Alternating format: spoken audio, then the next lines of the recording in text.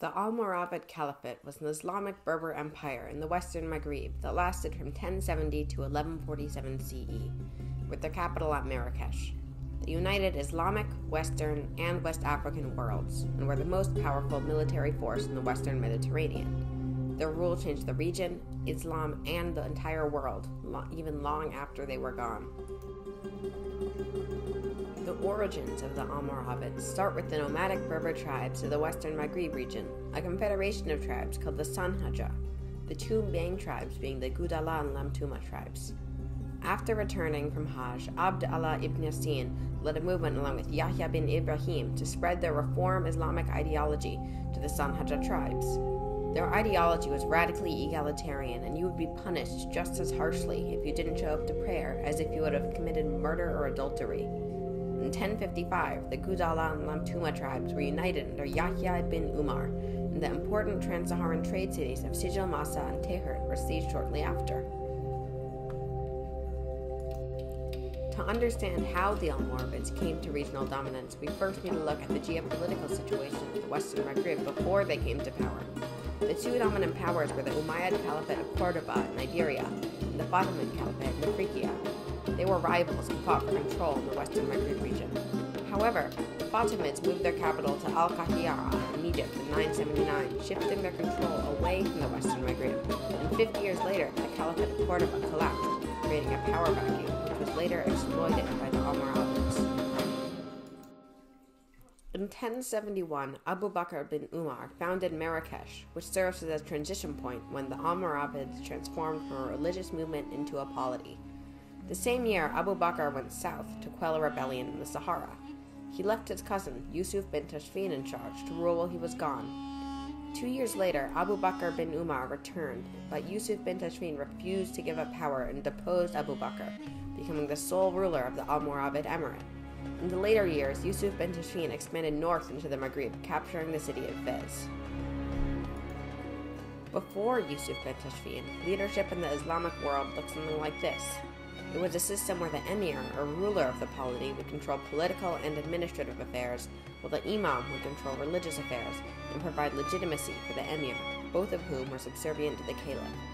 With a substantial power base, Yusuf bin Tashfin got approval from the caliph to change his title to Amir al-Muslimun, or Commander of the Muslims, gaining both the powers of the emir and the imam, changing the structure of power across the Islamic world for rulers to follow him. To the south of the Almoravids lie the magnificent Ghana Empire, also known as Ouagadougou. Ghana was a pagan nation and the main trader in the trans-Sahara trade. There are not that many sources from this time period, but the Ghanaians seem to have converted to Islam in the late 11th century. There are a few theories of why this may have happened, including an Almoravid conquest of the empire. The Sahanja originated south of the Sahara, and they would have shared a border with the Ghana Empire, making a conquest quite likely. Another theory is that the Ghana Empire, overshadowed by the Almoravids, converted to Islam for cooperation in the lucrative trans-Saharan trade. Afterwards, the empire began to decline, giving rise to the Mali Empire. To the north, the Reconquista was in full swing. The north of the peninsula was in control of the Christian king, Alfonso VI of Leon and Castile, who had recently captured the city of Toledo. Al-Andalus was fragmented into small taifas that were constantly at war. It seemed like the end was near, but in 1086, Yusuf bin Tashfin arrived in Iberia with 12,000 men. He, along with the help of some of the taifas, met Alfonso's forces at the Battle of Sagrajas, and the Christians were defeated. Tashfin then marched on Toledo and besieged it, but then tensions between the taifas called Tashfin to return to the Almoravid capital at Marrakesh.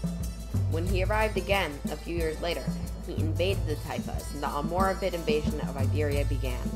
10 years later, Al-Andalus was under Almoravid control. Jews living in Al-Andalus were suppressed, which brought an end to the Jewish Golden Age there. In 1106, Yusuf bin Tashfin died, and his son, Ali bin Yusuf, came to power.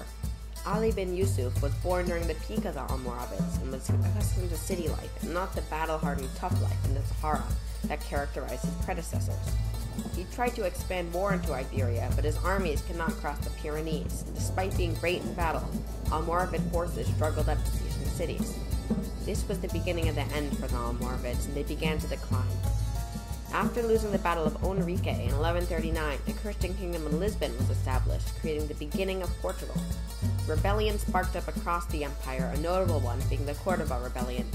These rebellions were put down, but their demise would come from another enemy, longtime rivals of not just the Almoravids, but also the Sahanja Confederation, the Almohads.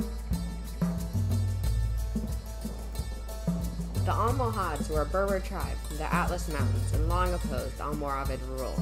They revolted in a time of political instability.